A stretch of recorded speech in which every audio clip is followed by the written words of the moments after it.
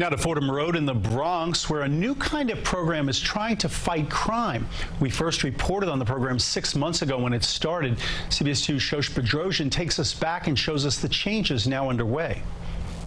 Crime was up everywhere in New York City, and Fordham was no exception to that. It was just last August when this brazen robbery happened at a local jewelry shop near Fordham Road in the Bronx. Nearly $800,000 worth of items stolen in a daytime attack. So we're going to see how they're doing now. In response to crimes like this one, how is the business doing after the heist that you guys had? Fordham Road BID launched their Patrol Ambassadors program to enhance public safety by checking in on businesses and shoppers. So we did these double doors, like been preventative, we were really conscious who we let in. CBS 2 News spent the day following around Tiffany Williams, the first female ambassador to join the unarmed team of 5 Bronxites patrolling the streets. All of them are trained, licensed security guards.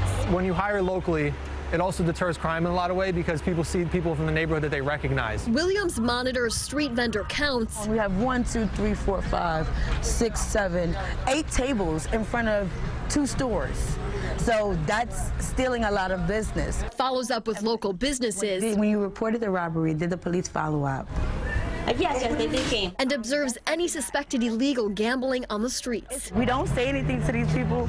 We don't approach them, but we do report it. As you can see, it's usually a huge group, and this is what happens all the time. Williams then fills out a daily report of her observations. We do a count. Fordham Road BID says the program generates data and files complaints that otherwise would never get done.